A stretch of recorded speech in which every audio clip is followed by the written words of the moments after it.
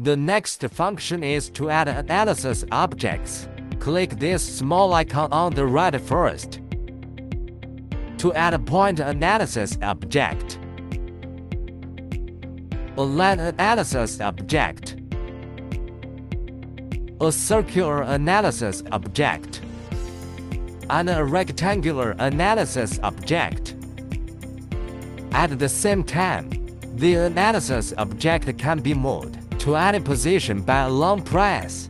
Press and hold it to set the temperature value inside the analysis object, where the value of the highest temperature, the lowest temperature, and the average temperature can be selected to display. It is also possible to set its emissivity individually, as well as to bring it back to the most central point.